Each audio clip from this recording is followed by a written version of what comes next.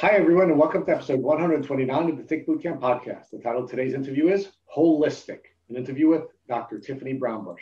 My name is Richard Johannesson. And I'm Matt Sabatello. So Matt, we named this episode Holistic because we've never interviewed anyone, certainly any doctor, who had the diversity of qualifications to treat someone with Lyme disease. Dr. Brown-Bush not only is a Lymey herself, but she is a naturopathic doctor, and she has more qualifications and certifications to deal with the whole person, not just the physical person, but the emotional person and the spiritual person than anyone else we've ever interviewed. Rich, what I found so amazing about Dr. Brown-Bush is that she was so qualified to treat Lyme disease even before she got sick.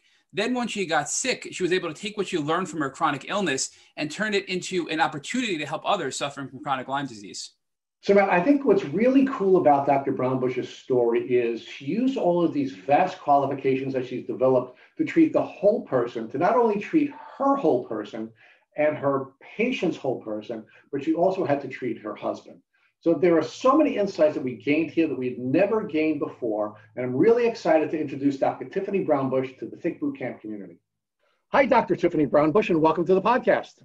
Hi, thank you so much for having me. Well, we're really blessed to have you, and we thank you for accepting our invitation to join us on the podcast. So, Dr. Tiffany, is that how we should refer to you? Do your patients refer to you as Dr. Tiffany? They do, and that's totally comfortable with me. My last name is a mouthful, so.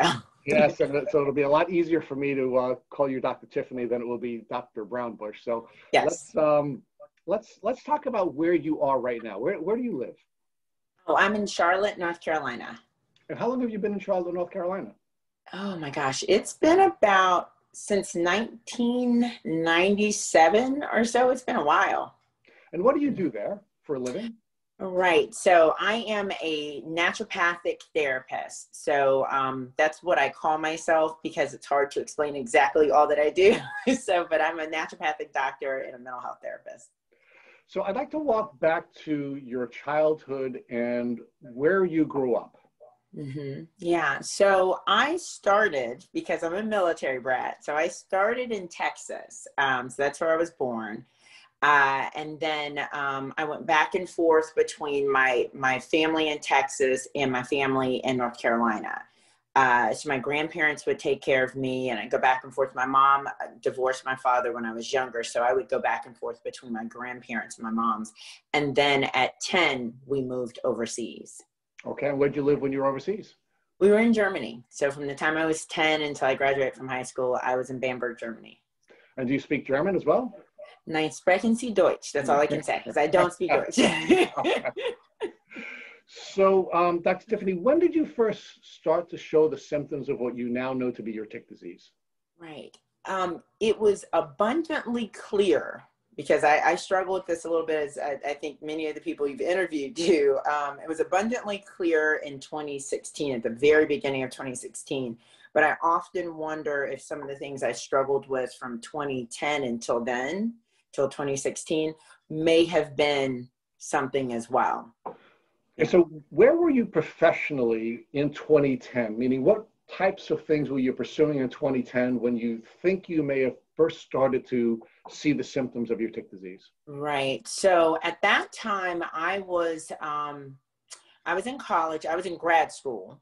No, is that right? Hold on. So I've done so much education. I was in grad school, finishing grad school to become a mental health therapist. And I also I had been running for a while at that point, a fitness studio, nutrition counseling. So I was deep in wellness at that time, and had a personal relationship with a client that was a gastroenterologist. That was just to give you some framework, my gastro was a client that I needed that much access to her at that time. So I was having a lot of digestive problems even then. So Dr. Tiffany, one of the things that I really appreciate about you shortening your name for us is that it's easier for me to refer you to as Dr. Tiffany. But even more importantly, you have more letters after your name than you had before your long name because you have so much education. So let's go through your educational background, because I think it's really important for us to have that context for you. And then I want to come back to 2010. So talk to us about where you went to college and what type of graduate studies you've done, and then and what other types of certifications have you gotten in the wellness community? Right. So hopefully this doesn't extend the interview beyond what is appropriate. So I love to learn. So let's just go ahead and put that out there. Which is very clear. Yes. Okay. And so I graduated high school in 3 years as valedictorian. So there was a setup here for this experience. Okay. So I'm really good at this. There are a lot of things I'm not good at. So I did undergrad at UNC Charlotte. I majored in psychology and I had a double minor in communication studies and women's studies. So I was very kind of clear on the direction. Now in high school, I thought I would become an attorney, but as real life started to hit, I figured out what I wanted to do with myself. I wanted to help people. I went immediately to grad school, and I went online because at that point I was already in IT, so we will not go down that path, but I did my grad school online at that time through Capella with some of these kind of satellite locations where you'd go and do in-person training.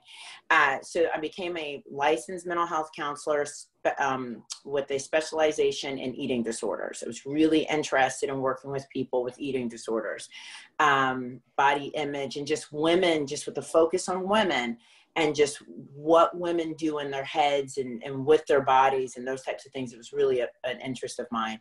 But as this was happening, as I was going through grad school, I had left IT and gone into fitness. And so certifications would include fitness certifications. I had created a nutrition program that was approved through the Dietetic Board in North Carolina, because I kept realizing that as I was working in wellness, the clients that I was working with needed more and more. So I kept trying to create different things. Along the road there, I became a functional diagnostic practitioner, so an FDNer.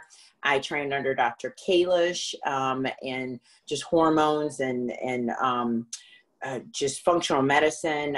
Sarah Gottfried, I trained in one of her programs to understand female hormones better.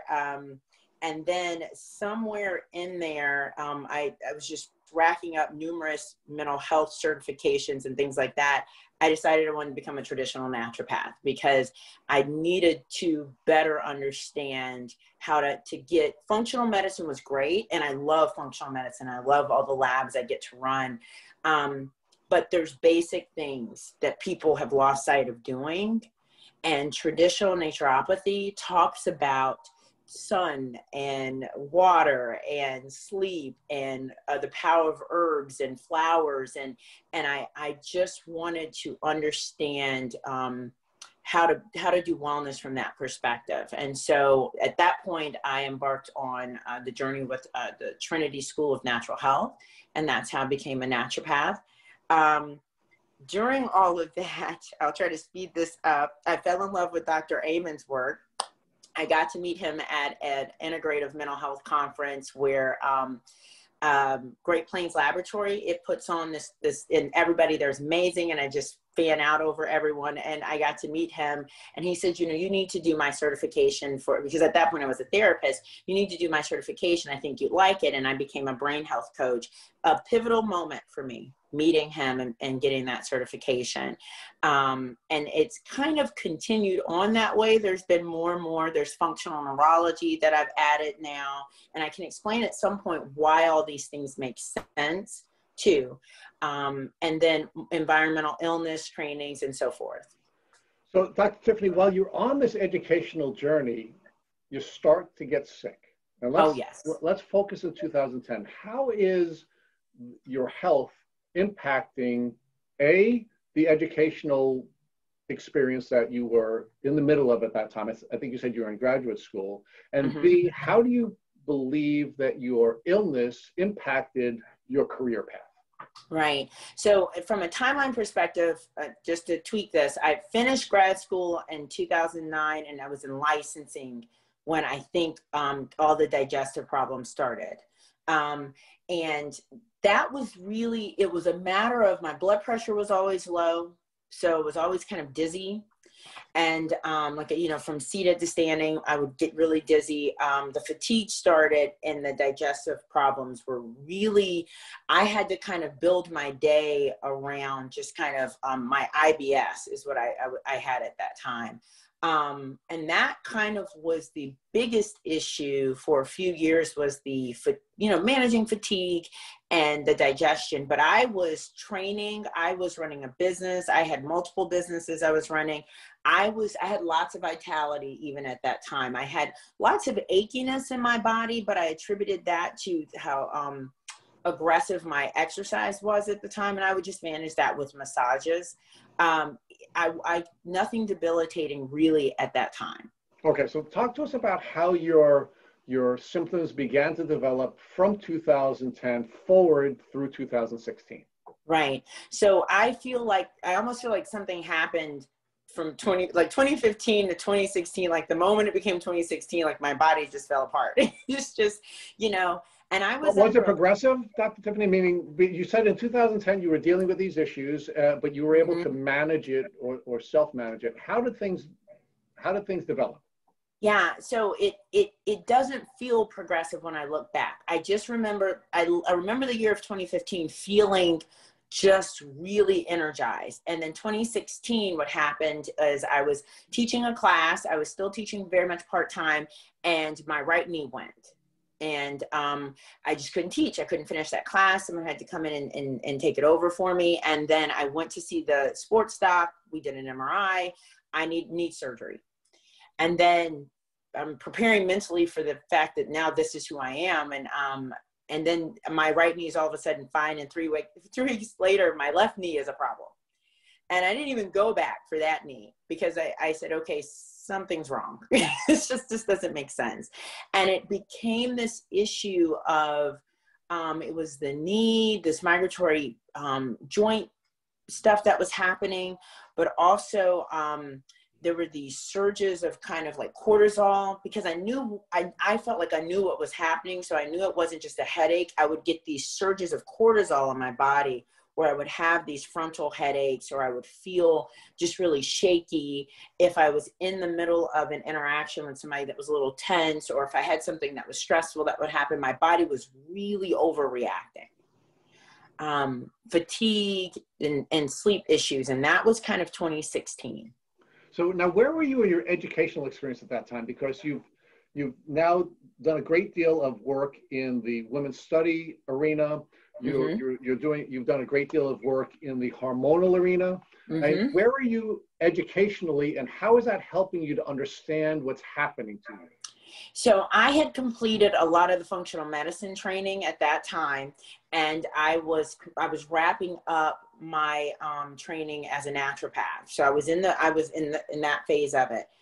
I kept attributing everything to stress responses and what I was eating, and maybe not recovering well enough, or I needed to supplement differently. I kept thinking it was Lyme was not on my radar. So I really thought, my life was very stressful, and I thought I was just getting older and just paying for the stressful lifestyle. And I needed to do more of the self-care piece of things that I learned. I was running labs. My labs just confirmed that I had stress and just some hormonal dysregulation at that time. So let's talk about Lyme and ticks. You grew up in North Carolina and Texas, and also in Germany. What did you know about ticks and Lyme disease, not educationally, but culturally? Were ticks ever an issue? And did you know anything about ticks and tick diseases? My grandmother told me if I had a tick to let her know, because I was always playing in the backyard and we always had animals, and don't pull it out, she'd take care of it. That was what I knew about ticks. Do you recall ever having been bitten by a tick? And did you ever have to go to your grandmother to have the tick removed? Never. Okay. So now let's talk about your educational experience. There are very few people that have as much education in the wellness arena as you. During all of these educational experiences that you've had, what did you learn about Lyme and tick diseases?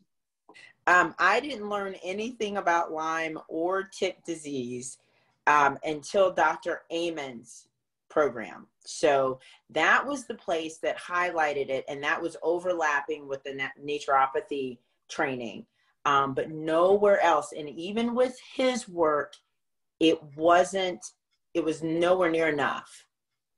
So when did you first start to think that these symptoms that you had, which were resulting in a crash between 2015 and 2016, were related to a tick disease?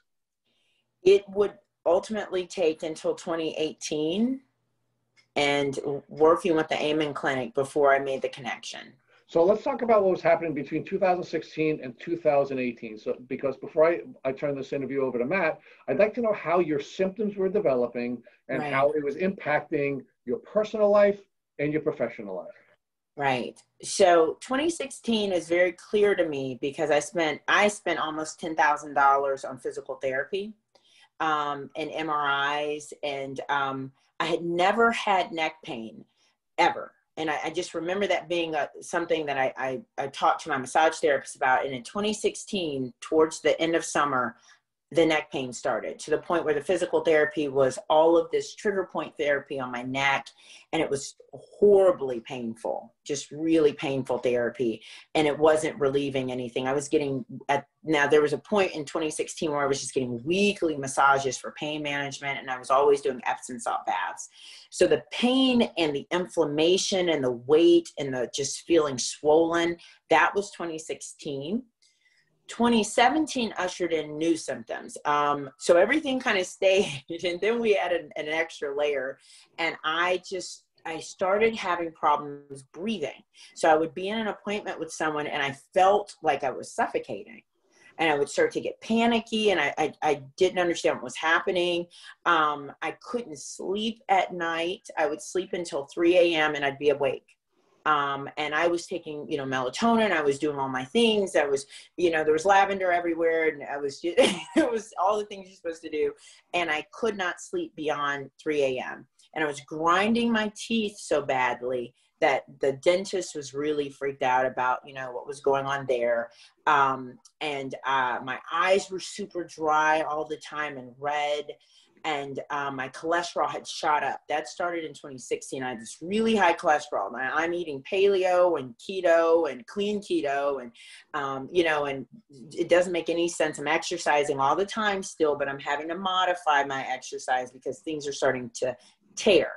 The end of 2017 to 2018 is where everything started to tear.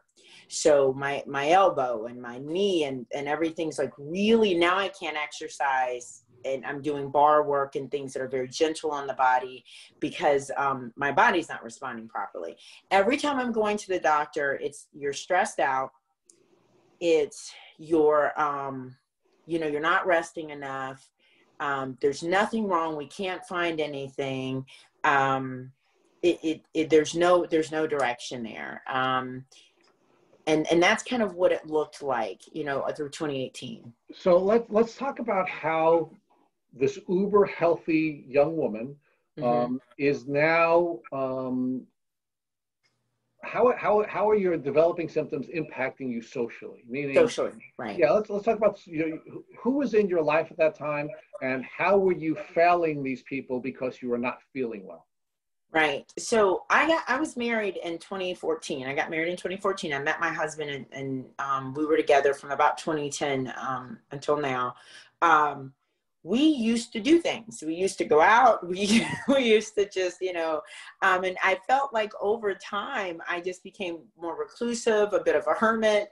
We were always tired. And I say we because I'll include him in this journey at some point here too. But we were always just, I wanted to live in sweatpants.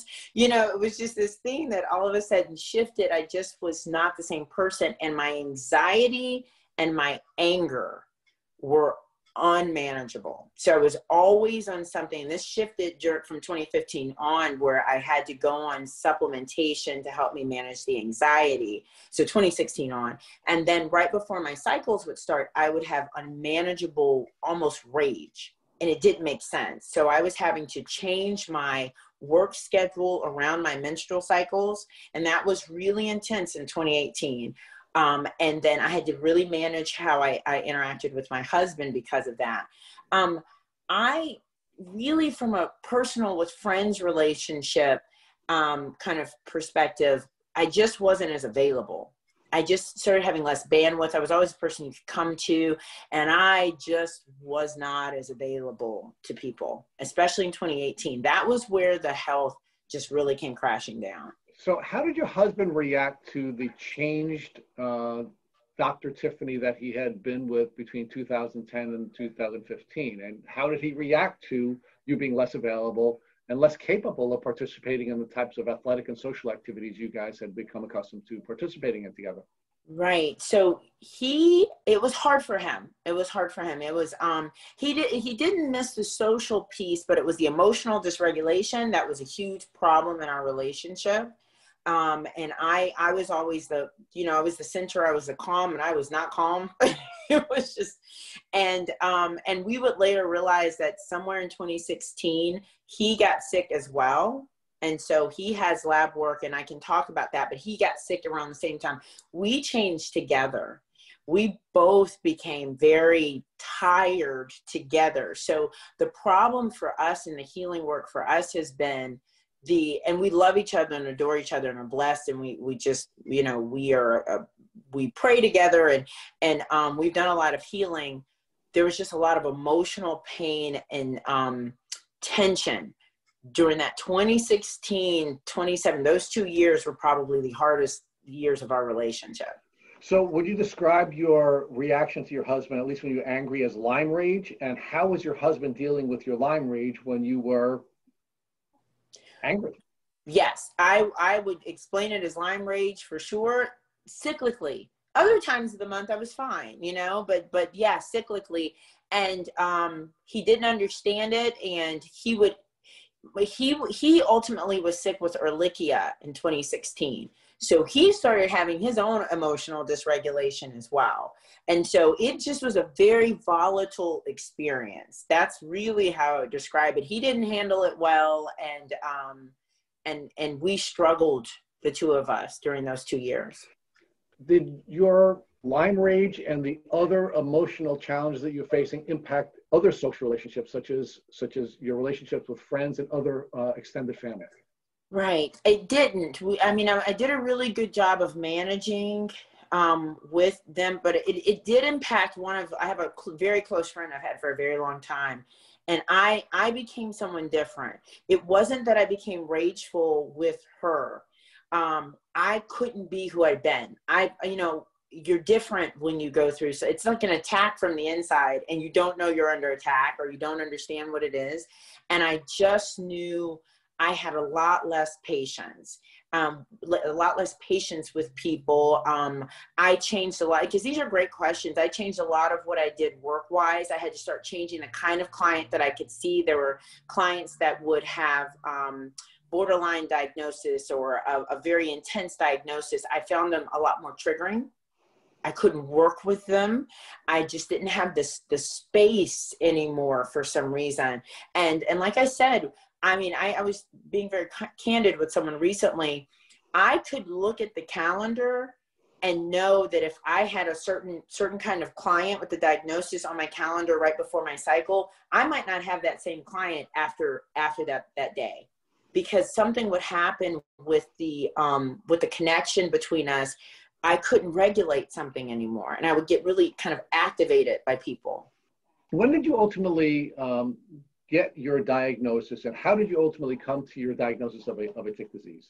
Right. So like I've indicated, 2018 was just so hard. And what ended up happening in 2018 was my digestive tract was almost shutting down. So for the longest time, and my gastro knew this, I was dependent on using like a water enema on a regular basis just to keep my gut going. But at the end of, towards the end of 2018, my husband said, this is out of control. So two things happened. I went to the Amen clinic and I said, something's definitely wrong with me. I want a SPECT scan, and I'm certified and I understand, and I've done the whole protocol that you're supposed to do. Can you confirm what's going on with my brain? And the second thing that happened was, I started really spending a lot of time with the gastroenterologist, really trying to figure out what was going on with my gut. My SPECT scan showed that I had the Ring of Fire diagnosis, which is the worst presentation on the SPECT scan. So my actual brain, the tissue was beautiful. My psychiatrist said, you have a great looking brain. However, your brain is severely inflamed. Okay. So every brain lobe is completely lit up. What in the world is going on with you? And you're on everything, and you're doing the functional medicine doc came in, and it's like, I know what I'm doing. I'm a professional, you know, and I can go toe to toe. I'm doing all these things. And he's like, you're doing all the things. So here's what you're not looking at. Cause I mean, I had looked at everything. You're not looking at Lyme or mold. And the way that your brain is presenting, that's the only explanation at this point, based off of everything that you're doing, that could explain this level of inflammation. And that is how I got redirected. And as I sat there and they said it, Lyme, I was like, okay, I don't know enough about this to even be clear, but mold, I don't have mold in my house. You know, there's no way. And that's when my life changed. That's when it changed. So do you think because you were a medical professional and you were treating all of the symptoms, that it delayed your capacity to get to a Lyme diagnosis? No, I actually don't. That's a good question. I had asked for the help in the way that I was supposed to, you know, and I don't know if I would have had to have gone to a Lyme literate functional medicine practitioner, because I had worked with a couple of functional med docs previously as well, and they had kind of, you know, helped me. It was looking at my brain and seeing that level of inflammation didn't make any sense based off of my care. I think I needed somebody to look at something deeper than what you could see. But Dr. Tiffany, you are exhibiting a lot of very classic Lyme symptoms, the air hunger, and the list goes on, because you were describing what I would consider as a layperson some very classic Lyme symptoms. So why was the diagnosis so delayed? Do you think, for example, if it wasn't your professional training, do you think your race or your gender played a role in the delay of your diagnosis? Right. And that's great. That's a great question. I believe that I can walk into a doctor's office right now, and because I'm so healthy, and I do partly believe because I am female, okay, I do think that's a part of it, I'm disregarded. Even with the digestive complaints, because, you know, I had to really work for years to be taken seriously. You have to have a diagnosable breakdown somewhere in your system for the medical community to pick up on this. And even now, with me having all of my labs and being able to kind of explain what's going on, the doctors that I work with do not acknowledge Lyme. They won't acknowledge Lyme. The non-Lyme literate docs won't call this that, even my rheumatologist. So if I say I have labs and I know that this is why I feel the way I do, and they won't say it, there's no way they would have said it before when I didn't even know to ask about that. And when I explore what they do know, it is inadequate. You know, it's not enough for them to have been able to have picked it up. If someone had picked up anything, they would have thought I had an autoimmune issue, and my labs were coming back clear for autoimmunity. What about your race? Do you think your race played a role in the delay of the diagnosis? Right. And I don't know if it played a role in the delay. I think it plays a role in the lack of awareness of Lyme. I think, you know, in not having other people to talk to. Like when I would tell people what I was going through, autoimmunity shows up a lot within my community, and people want to talk about that, and they'll ask if you've been tested for that. But just as a Black woman, no one talks about it. So I didn't feel like I didn't have access to proper medical care. I feel as if it just wasn't on anyone's radar, and I don't, as a Black person, know other Black people, you know, who knew anything about Lyme to even talk to me about it. Mm-hmm. Dr. Tiffany, as Rich noted, you exhibited a lot of the classic symptoms of Lyme disease before you got diagnosed. So one of the things I want to ask you to talk more about is this stress response you noted when you first got sick in 2016 with your severe symptoms. So can you describe for our listeners what that was like? You mentioned it was sort of an increase in adrenaline, and it sounds like that was more like the fight or flight reaction that many of us Lyme patients get. Yes. it was so surreal. It's you're in your body, and your body's always responded one way, and now it's doing things that don't make any sense. And I ran a lot of groups, like group coaching and group therapy, and I would have a response to something internally, an internal response like, that's interesting. I don't know if I agree with that comment.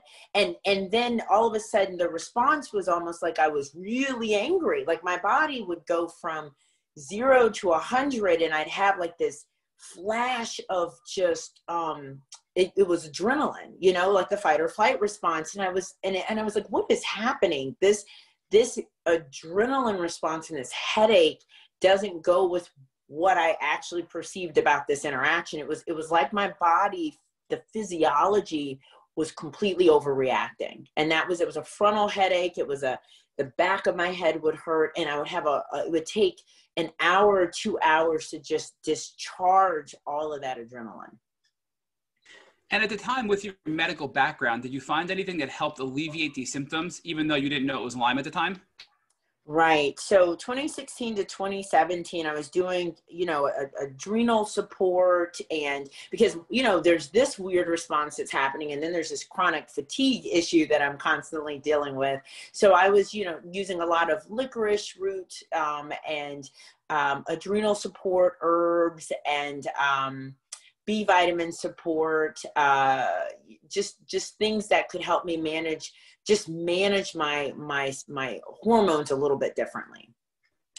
And do you feel that these actually helped you cut back your symptoms a little bit, or were you seeing really no response to these supplements and treatments that you were doing to help with these symptoms?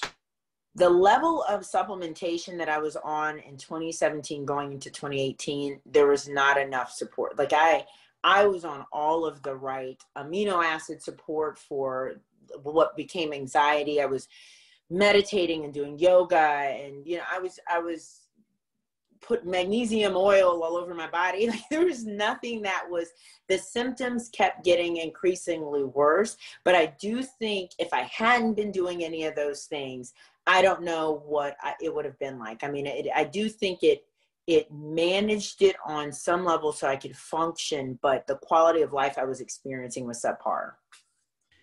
And Dr. Tiffany, moving forward now to 2017, when you described you had your breathing problems, is this similar to what other Lyme patients describe as air hunger? Absolutely. Yes. I had the night sweats. I later realized what was going on, right? Because I was having these pools of night sweats as well with this. But yeah, that's exactly what it feels like. And it's so scary. It's so scary being in your body, and you just cannot catch your breath no matter what you do. And another interesting thing that we learned from you just now is that your Lyme rates seem to really tick up right before your cycle. And we've interviewed a lot of Lyme patients who said that they've either developed or had worsening endometriosis as a result of Lyme. So from your experience and your practicing as a naturopath, do you think there's a connection between endometriosis and Lyme disease? You know, that's an autoimmunity issue, right? And I think all of these autoimmune issues where the body does not do anything on accident. I think that's, as a naturopath, my prevailing belief is everything is an intentional response to something. And so I would say stealth infection, because I think there are all kinds of infections, right? And when you, like with my own journey here, it's been Lyme, but it also with Bartonella and just having different things, your terrain changes, you become more toxic. And I just think it's that whole stealth infection cascade that would contribute to the endometriosis piece. Dr. Tiffany, do you believe that with proper supplementation and herbs and medication that are antimicrobials and immune boosting support, that these symptoms can get better for people that have been suffering for years with severe endometriosis and Lyme rage and this fight or flight mode? Do you think that there is hope for these people with the proper identification of what they need to do? Absolutely. A resounding yes. That's been my experience. So yes. So let's talk more about your diagnosis. So now your doctor recommends that the only thing left that could be causing your symptoms based on what you're doing to treat your symptoms is either Lyme or mold. And now let's talk more about the test that you did for Lyme disease and what it was like when you got the results from your doctor or from your self-prescribed, I guess, test that you may have done. Right. So a beautiful just blessing for me was at that very kind of moment going to 2019, I was being accepted into the into ICI, which is an organization for environmentally acquired illness. And so I had a lot of access during that time to just the different things that would make sense for me to do for testing. I did the traditional Western blot, though I knew it didn't make any sense to do so. I did it, and I did not have Lyme. I ran a Bartonella IgG lab. That showed positive. So that's when I got confirmation on Bartonella. I tested for Babesia, and I didn't have any antibodies. And so all of these are all blood work labs. And so I was in a training with Dr. Klinghardt and the Sophia Institute. And again, just blessed to have access to all these brilliant people. And the reason I'd even tested for Bartonella, because the Amen Clinic pointed me the direction, but I was trying to figure out where to go, is Dr. Schaffner said, they always palpate and look for the kind of the string of pearls on the neck. And I always, it had been years of feeling these nodules. And I said, okay, I need to test for Bartonella, and I have a lot of the symptoms of Bartonella, and I had the just string of pearls, and I had all the lymph node inflammation. And that's how I knew to test for that. But the Klinghardt Institute and Sophia Institute, they like the DNA Connections lab. And that's why I did the DNA Connections lab. And that confirmed relapsing Borrelia and Ehrlichia. So at this point, we've got Bartonella, we have Lyme, and we have Ehrlichia, which I do think both my husband and I picked up in 2016. And I did not get a confirmation of Babesia, but we had air hunger and we had night sweats. So Dr. Tiffany, let's talk more about why these traditional labs didn't come up with the full picture of what you actually had from these tick-borne diseases. And why do you think that DNA Connections, which is a urine test rather than a blood test, is looked so negatively at by doctors, right? Because here in New York, it's actually banned. We cannot do a DNA Connections test. It's banned by the New York governor. So why do you think that DNA Connections is so controversial when it's helped so many people with tick-borne illnesses get a proper diagnosis and help them regain their life back? Right. Your first question of why do I think that it didn't show up in the traditional labs? It had become chronic Lyme. I mean, you heard my symptoms had gone on for so long. And at that point, they had burrowed deeply. They were not showing up in my bloodstream.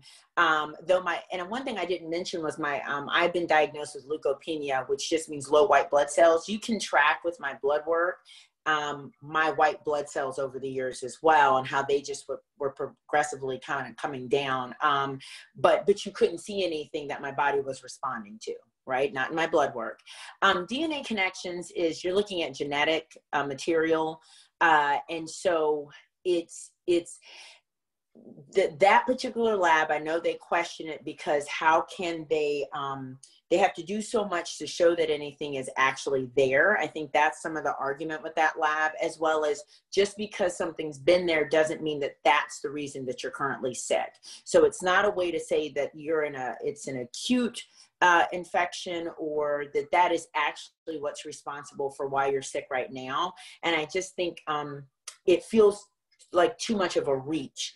But the point is with the urine lab, and Dr. Klinkert talks about this, you really want to sauna, you want to make sure you exercise, you want to get a massage.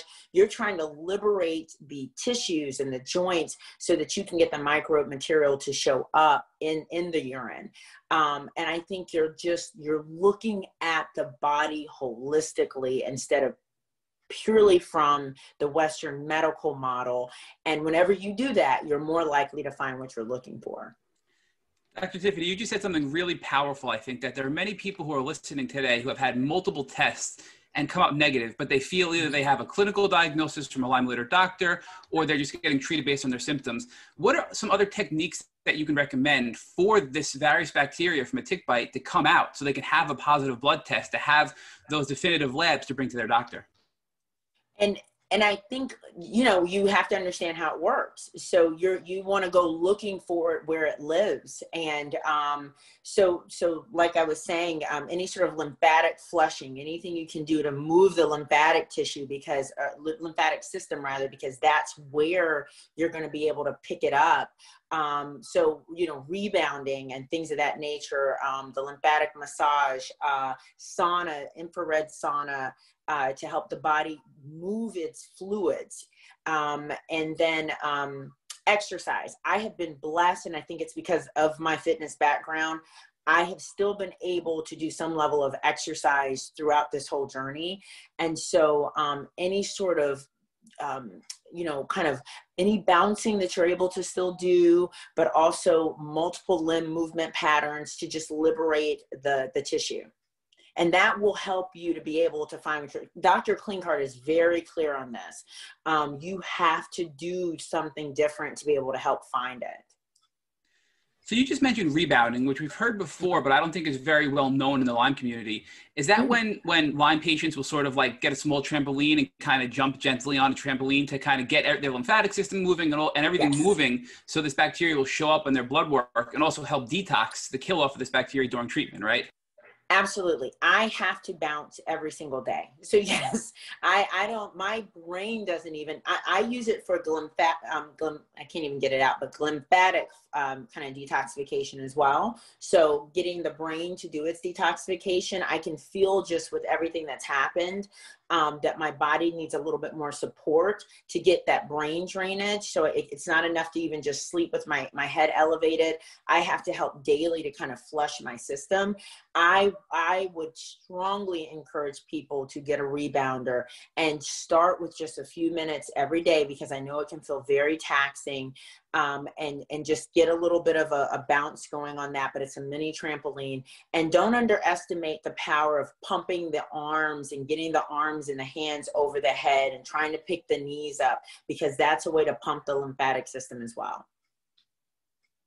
So let's talk more about, now you got your diagnosis. What did you do to actually treat your Lyme disease and co-infections once you had a positive test from DNA Connections?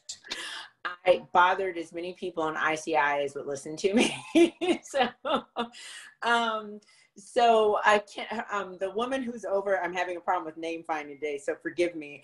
The woman who is over Beyond Balance just spent time with me, and I used her formulas to treat, I started with Bartonella, because the way you do this, and I did some things a little out of order, and I haven't quite explained, I need to explain this. I treated the mycotoxin illness first.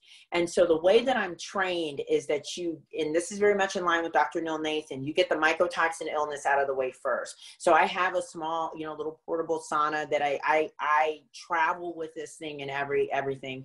I did a lot of binders and glutathione and niacin. I used the 9/11 firefighters protocol to detox my system because I was very toxic.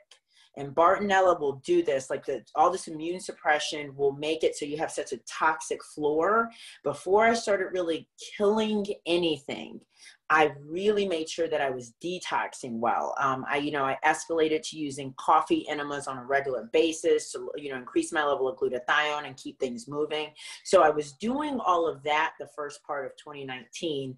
And I had this issue too, where a mercury filling was removed and I didn't know it was being removed. I didn't realize that. And that really triggered a lot of my symptom response. So I was doing heavy metal detoxing as well. I did all of this, Matt, before I started trying to go after the Lyme disease. And I would recommend that people understand the concept of drainage and gentle detoxification and binding.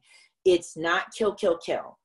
It's really clean up and love on your body and heal and try to get the basic processes working before you start trying to kill things. But when I was ready, I started with the Bartonella and I used the Beyond Balance formula. Game changer. Immediately started feeling a difference. I had a hurt, but I felt a difference within the first month immediately. Dr. Tiffany, you mentioned niacin as a supplement, and we've heard this once before, but we don't hear it often, where niacin, if you take that before you go into the infrared sauna, it can actually help make the process of detoxing even better in an infrared sauna if you take niacin. So can you speak more about that for our listeners? Mm-hmm. So, and this came from Dr. Mercola, and he interviewed the person who was involved with this process, but it is literally the 9/11 for the first responders for 9/11. They were super toxic. And what you do is you take the niacin. I would take it a couple of hours before I was going to do the sauna, and I still will do this to this day. And there's a timing with the niacin and the glutathione and the binding and then getting in the sauna. But the idea is it just, it kind of opens up the blood vessels and gets this flushing response. You do want a flushing one, and that can be very uncomfortable with the itching and everything that can kind of show up with that, but you get used to that. But it just kind of opens up the system and just helps things to get moving. So we're trying to get everything moving along. You need lots of movement. It's not enough to just sit in the sauna. And I know that's uncomfortable for people this in the Lyme community, this, I need to move and I need to try to, my body hurts and you're asking me to move it. Niacin is a way to get blood flow going and to expand and open up things so that when you go to do the infrared sauna, it can have a deeper effect. So it's been a huge part for me, and it's very helpful with the cholesterol piece too, because that's been a problem for me. Dr. Tiffany, you also mentioned that you did coffee enemas, and we've had a lot of conflicting opinions about coffee enemas from various guests, including doctors. But many of our guests have had great success using coffee enemas. So can you talk to us about what your opinion is of the coffee enema and if it has helped you personally? I don't know. Some of these things, I don't know where I'd be mad if I wasn't doing them. So again, emphatically, yes. And just because everyone hasn't caught up yet with the research on something doesn't mean anything, is what I know very clearly. But yes, coffee enemas help with the production of glutathione. And it's just a way to kind of kick that liver to gallbladder connection there and flush the system along. I can go from feeling completely brain fogged and headachy and just not feeling well to completely shifting the whole day. And you don't use the coffee enema as an enema. So they're not being used to empty yourself out and have a bowel movement. I encourage clients to, we do something else to help with regular bowel movements if that's a problem. The coffee enema is purely a detoxification strategy and to help with glutathione production. And I think it's invaluable. So Dr. Tiffany, before we get into your herbal protocol in more detail, I want to ask that we've had a lot of guests who struggle with digestion and gastroparesis and things like that because of Lyme. And now they've healed in many other areas, but they're still struggling with that particular component. So what would you recommend for those people to help them with the ability to be able to eat more foods and not feel like it's just stuck in their stomach and they can't digest it, and that they're the way they describe it is like their stomach and their esophagus is almost like paralyzed? What would you recommend for those? Yeah. So, vagal tone is a huge player with this. And so when you start to, the vagus nerve is part of how you respond to your stressors, right? And so we're internally under attack. And so this whole fight, flight, freeze response is being managed with the vagus nerve that connects from the brain into the stomach. So you have to do rehab on your vagus nerve. So Dr. Karazian is a great resource for this. And then Dr. Porges' work with the polyvagal theory. I would recommend, though, what they do to do this work is it's loud, bellowing, singing in the morning and in the evening, or gargle water in the morning and the evening aggressively, for a couple of minutes. And that starts to help with the vagus nerve rehab. I like cold laser or red light therapy in the areas for the vagus nerve as well as on the gut. I like a heating pad. I do this for all the clients that come into my office. I put a heating pad on the gut and I take some sort of vibration, a vibe plate, and I put that against the stomach, and that's a way to help to rehab the vagus nerve. You've got to get in there and work on the system, and kind of understand the mechanics of what's gone wrong, because that's part of where we are. I mean, there are things you can take to move your gut along. And I think some of the things we talked about with rebounding, infrared is really good too for people with getting their guts moving as well. I think that's fascinating how those two kind of hang together, but vagus nerve would be a big one to make sure they're looking at. So I have to say, I've been for the past 2 months or so now, because we've heard it from another podcast guest, and I didn't realize in what way it was actually helping me. But every morning I will gargle, and on the way to work in the car, I will literally just do like a deep chant.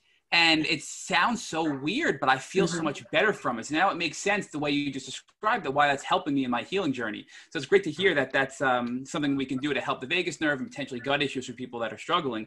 So, and now moving forward, so these herbs did help you. You did have a little bit of a Herx reaction. So I think it's important to note for people that if they are going to start an herbal protocol to now kill off some of the bacteria once they've sort of cleansed their body, as you described, that they need to ease into it and not let a Herx prevent them from, you know, moving forward on a gradual basis with these herbs to feel better. Is that something you'd recommend to people, to not walk away if they have a Herx reaction?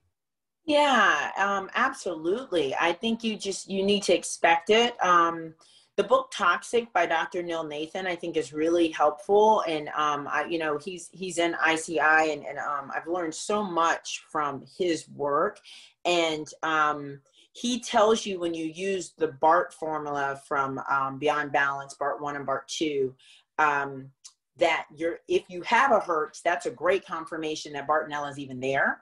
Right. So this is not a bad thing sometimes, and that you just back off to the dose that you don't have the Herx response at, right? So, if maybe you can only do 1 drop of something every other day, and I can take full dropperfuls of things these days, because my body is in such a different place.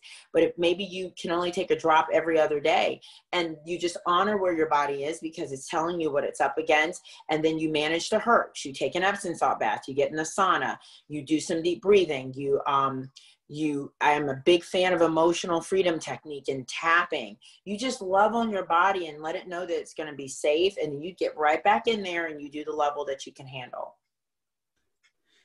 So Dr. Tiffany, can you talk to us about the Wave 2 by Free Medical and Free Medica, and what that is and how it's helped you in your journey? So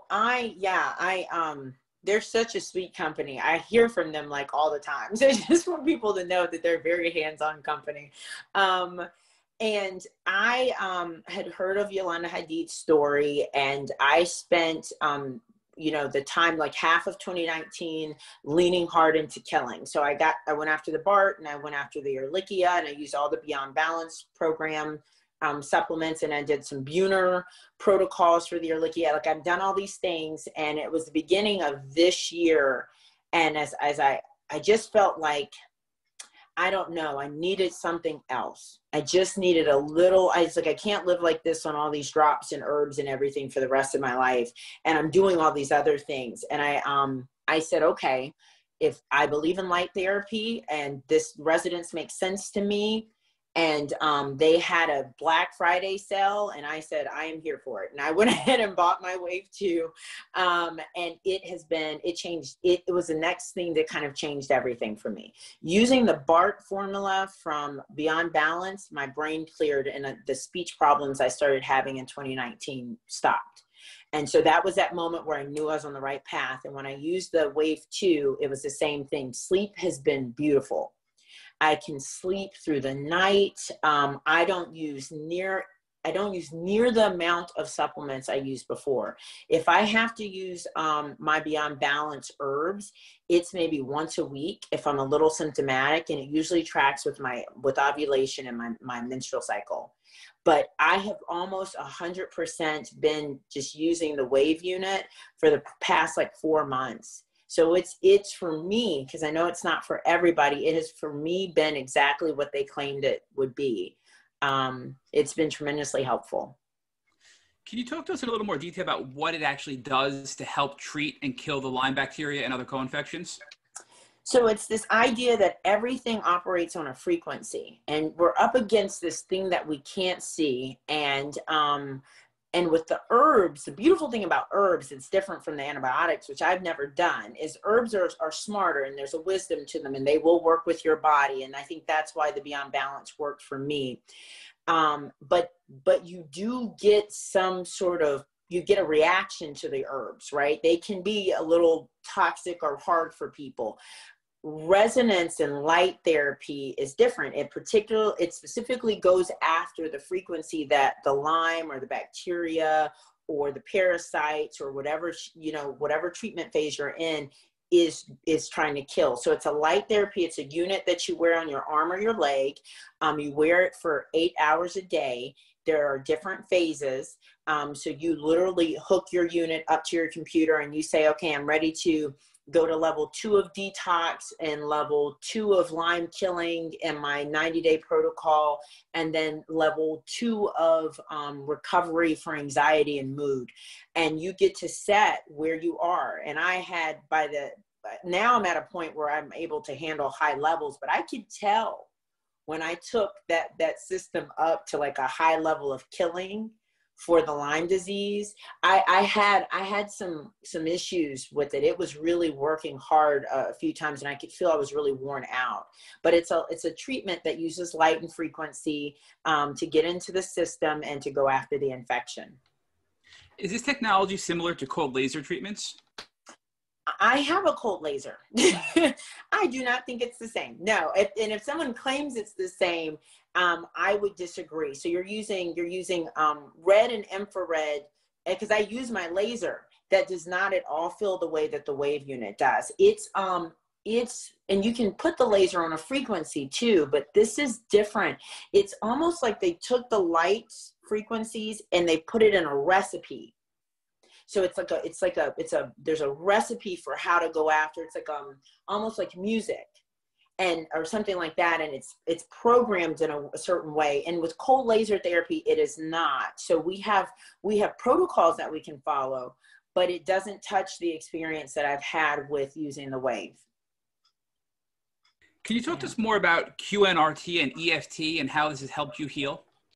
Yes. So, and I really would encourage people to take this part as seriously as they can, and not feel blamed as if, there's some emotional piece that they didn't do right here. Because I know within the chronic illness and the environmental illness communities, people can feel like, we've been told that we have some sort of psychological issue or some mood issue, and it's that, and we're not really sick. I'm not saying that, of course.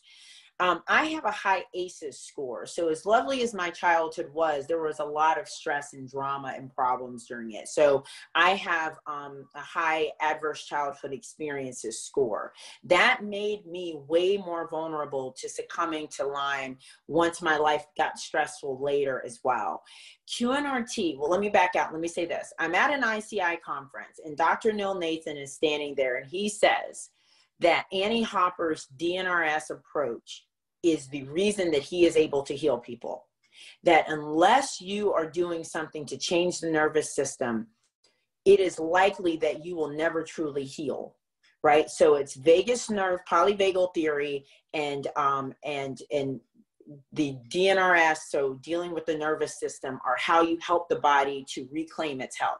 So I'm sitting here and I'm listening to this brilliant man, and I'm in this room full of these brilliant people, and he's saying that DNRS is the key. So I'm a little beside myself, because at that time I know I'm sick, and I have not done DNRS.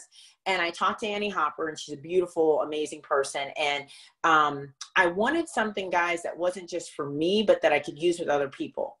And I didn't want to just give my people to DNRS, my client, my roster, and my practice to DNRS. And I knew that because of the impairment that a lot of my clients have, and Dr. Neil Nathan speaks to this, they weren't going to do the duration that she requires for DNRS.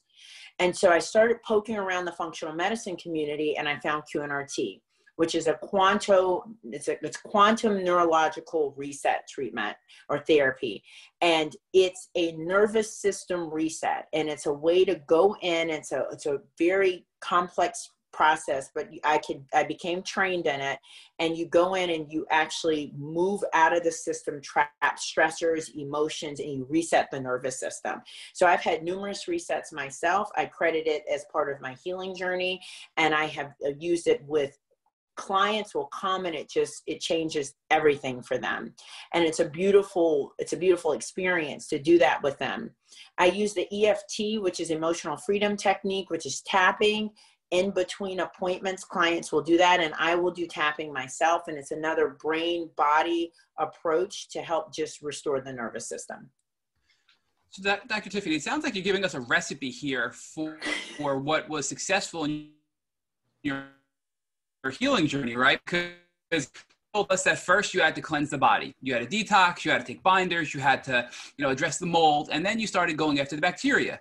And now you're telling us that you had to, in addition to killing the bacteria and cleaning your body, you had to sort of reset your brain and your nervous system because it sort of got rewired as a result of chronic Lyme disease and chronic illness. So is that sort of a recipe at a high level you could put together for people that they need to address those 4 components if they... Right. In great summary, yes. And I can't take credit for, I have brilliant people that I've learned from. I mean, if you know Dr. Klinghart's work, he has a very similar kind of approach to things where you have to deal with past hurts and also look at the nervous system. But yes, I would say, and this came from Dr. Nathan, QNRT and EFT really needed to have happened earlier in my healing journey to get my system ready for what was about to happen. So I wish I'd known to do that earlier in my healing journey. So when I was cleansing, I also needed to be stabilizing my nervous system, and doing all the tapping. And then, I did something called, and I do this with my clients, called Safe and Sound Protocol by Dr. Porges. You know how we all have this light sensitivity and the sound sensitivity in this community? Guys, this has been just another life-changing moment doing SSP. It changed my brain and my hearing. So I don't have the same startle response. I don't have the reaction to the environment that I used to have. I would take those modalities and I would couch them at the earlier phase of treatment, though, I mean, I'm doing just fine and I did them later, but I would put them earlier on as part of let's get the body ready. Because killing's not really the end all be all. You need to have a system that can handle life differently. And so absolutely, I would say you would kind of front load these things. You cleanse and drain and detox, and then you'd slowly go through and you'd kill each thing in the proper order, dealing with the thing that whatever's creating the most symptoms is what you kill first. Okay, so for me, it's been Bartonella and Ehrlichia. It was Bartonella, Babesia, Ehrlichia, and then Borrelia burgdorferi. So that's how I did it. And then parasites and H. pylori, because my floor was so toxic, and I just kind of systematically gone through and killed them. So Dr. Tiffany, you just have been brilliant in this interview. And I have one last question before handing it over to Rich, because I've been dominating your time. But I know that you did receive a lupus diagnosis as well after your Lyme diagnosis. And many people in the chronic Lyme community struggle. Did their autoimmune disease cause chronic Lyme? Did chronic Lyme cause autoimmune? Or even, is there a connection? So what is your opinion between the correlation of chronic illness like chronic Lyme and then developing an autoimmune disease like lupus or hypothyroidism or Hashimoto's or whatever it may be? Yeah, great question. So quick and dirty, I absolutely think that the body does not all of a sudden start attacking itself. So I think there's always a stealth infection. We don't know what's there. And so the diagnosis of lupus is totally because my body is like, oh, there's infection here. And then it just kind of indiscriminately started overreacting to things. I do not believe that the lupus, I know for a fact, I tested everything. From 2016 to 2018, I tested for autoimmune disorders of every kind. I was looking for all kinds of things because of my symptoms, and none of those labs were positive. They didn't start to show up, and the lupus diagnosis didn't show up for me until 2020. And really, I just wanted my medical record to show for me the cleanup phase. So I pulled my neurologist into this. I said, let's get an MRI. Let's check out my brain. Let's just make sure everything looks okay from your perspective. And I want to get in with the rheumatologist. And I want them to see everything, just to have the traditional medical community monitoring my health with their testing and their perspective of things. And they all know that I believe everything is related to Lyme. They don't believe that, and I don't need them to. But I absolutely think that the lupus is just my system finally understanding that the infection was there and just over responding to things. And I'm confident that that will calm down. I have faith that the lupus diagnosis is going to be something that I'm able to move through as well. So Dr. Tiffany, if you were to tell us or answer the question about whether or not you're in remission, do you believe you're in remission, and do you believe that your health is back to 100%, or where do you think you are? Yeah, that's a great question. I am close, but I don't believe I'm there yet. You know, and it could be because of the way I live life. You know, I'm not really sitting down resting very much. And I have a lot of stress. I run a very busy practice with some high demand clients. And I show up every day, and I have not ever missed a day of work. Right. And that's a lot for a Limey. And so, maybe I would feel like I used to if my life was calmer and slower and easier. But I am so much better than I was in 2018.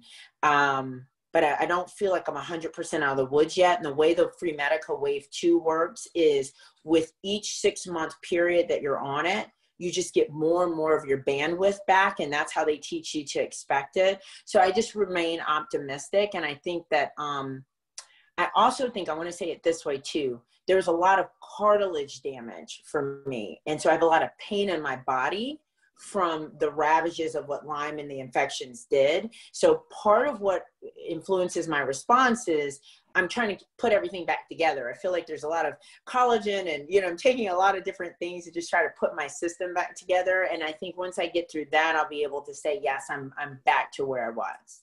So can you now talk to us about the beauty of Lyme? And one of the things that always surprises me when we're doing these interviews is that folks talk about how their lives are different as a consequence of their Lyme journey, and it's more beautiful in many ways. So can you talk to us about what has been good for you and the transformation you've made through this process of dealing with Lyme disease? Right. Yeah, and I think it's a strange thing. I've heard people say that as well, and it definitely resonates with me.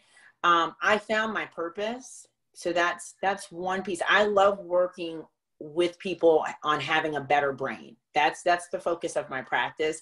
And I feel like my brain was really under attack during this, even with everything that happened with my body, the fog and the speech issues, the losing some of my brain's capacity was very scary for me. And my purpose is to help people have the best brain they possibly can and, you know, the best health. And I think without Lyme, I don't know if this is the direction I would have gone with my work. The nervous system and understanding the impact of developmental trauma and conception trauma, and how that sets us up to be vulnerable to having these health issues later in life. I would have never gone down this path. I always say God has a sense of humor. It's like, I want to find my purpose, and I wasn't specific about how I was going to get there. And so I've really found a quieter, simpler, more, I feel like I let go of a lot of the superficial things in life, and I've been able to find what's really important, and I'm super grateful for that.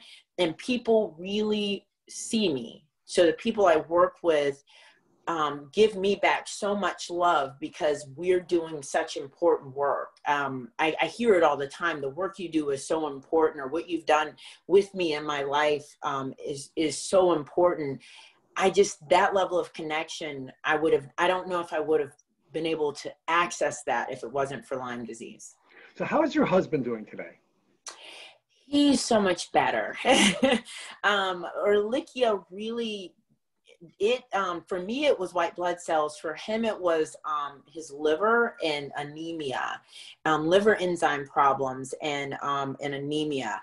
and mood dysregulation. He is just a pussycat. He's a little teddy bear now. He's so much calmer and easier. And he is a little bit younger than me. And his energy and his strength were a little impaired before I really got a hold of what was going on with him. And he's really a lot more vital and energetic. And we often say to each other, we're in a good place. We're in a good place in our connection, in our relationship, in our health. And the best is really yet to come for us. So, Dr. Tiffany, I'd like to talk to you about one more thing that we started to address offline. And I'd like you to talk to me about your perspective on diversity of immune systems and immune responses to different pathogens. So, for example, we're seeing in the COVID arena that women are doing better than men when they are coming in contact with the virus. And we're seeing younger people do better than older people, and we're seeing white people do better than people of color. Mm-hmm. Do you think there's that same type of a diversity in the Lyme arena? And if so, why? Right. Yes. And we were speaking about this earlier a little bit. And one thing that I feel is with the African-American, the Black community is, unfortunately, health in the past has not been something I believe we were taught to manage as well, and to know what to look for. And the way we love and connect is around food that has not always been healthy for us, just our practices with food and self-care.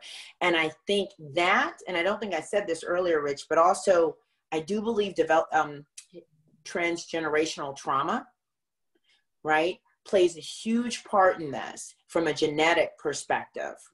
And so you take all of that, so just these generations of not having great health practices, not knowing how to take care of oneself, or knowing what a certain symptom means. You take generational trauma, which is an epigenetic expression for people, which starts to turn on certain vulnerabilities. And then you take the fact that no one talks about Lyme disease, like we're not taught, we don't know. I don't know a lot of Blacks that are aware that Lyme could be the reason that they're having migraines or Parkinson's or Alzheimer's in our communities, or like nobody's talking about this. And it's, Bredesen has linked Lyme disease to one of his types of Alzheimer's, right? And Parkinson's disease, but nobody knows this. So I think because of that, a lot of Blacks just don't even know to think that they have Lyme disease. And you have my journey where no one even considered to look at that. And even when I say that's what's happening, they won't call it that. How on earth would any of us know we had Lyme disease? How would we know that? And then we would think it was something else, and it could easily activate all these autoimmune issues like it has me. And that's the diagnosis. But Dr. Tiffany, what I'm asking you is, why does the Black community seem to be so underrepresented in the people who are diagnosed with Lyme? You focused on why there may be some cultural issues about why people in the Black community are not thinking Lyme themselves, but why do you think the medical community is failing to diagnose people in the Black community, if in fact that's what's happening? Right. And I can only go with my own experience here. With no one even has it on their radar. So see, I had to advocate for myself. So if you have a patient that doesn't know what to WebMD and doesn't know that this could be the stealth infection that is creating this problem for them, then they're also coming in and they have a history of not taking care of themselves as well. If they're obese, if they have heart, high cholesterol, high blood pressure, that noise gets in the way of somebody looking beyond that. I just know so many people, we have a hard time within my community historically with self-care.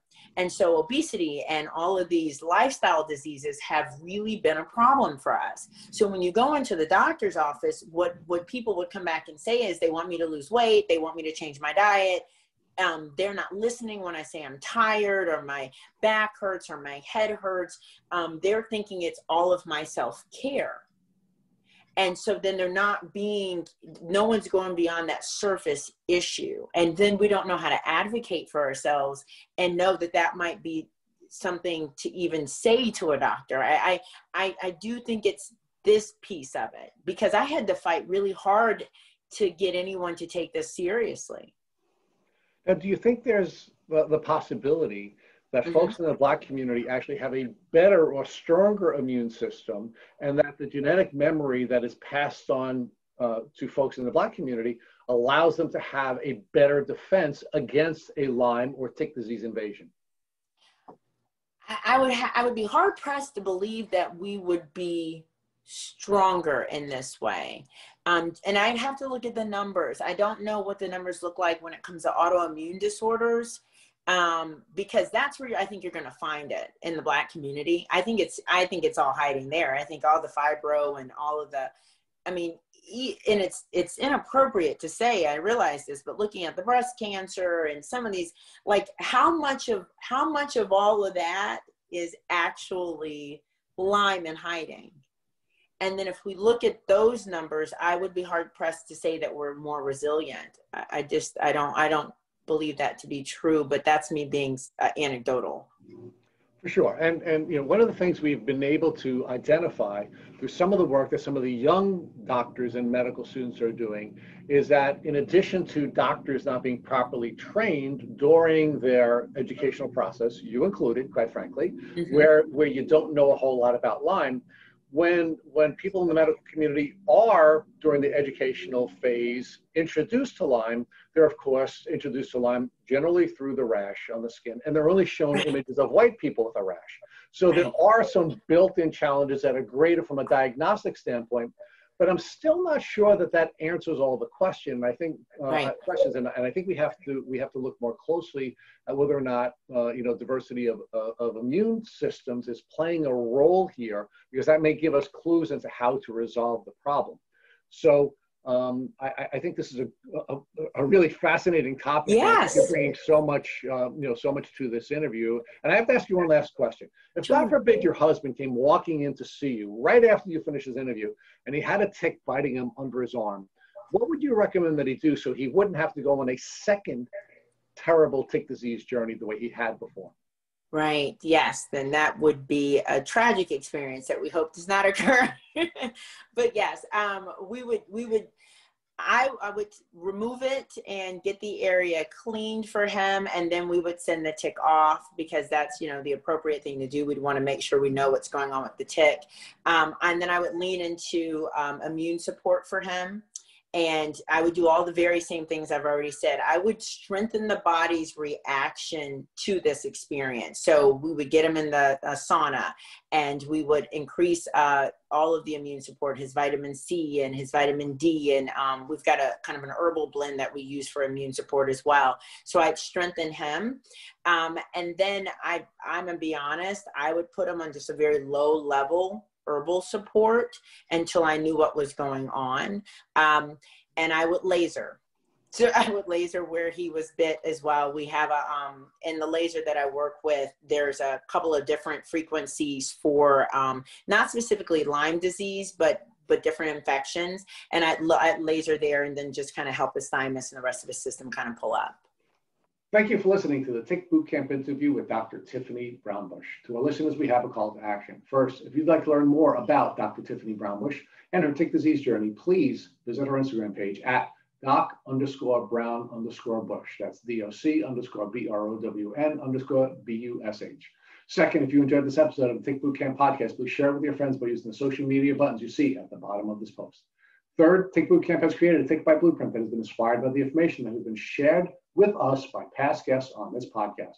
We urge you to visit our website at www.tickbootcamp.com to view the blueprint. Please note we would appreciate any input or improvements you would like to offer to the blueprint. Fourth, don't forget to subscribe to this podcast on iTunes, Google Podcasts, or Spotify to get your automatic episode updates of our Tick Bootcamp podcast. And finally, please take a minute to leave us an honest review and rating on iTunes or on our website. Thank you, as always, for listening.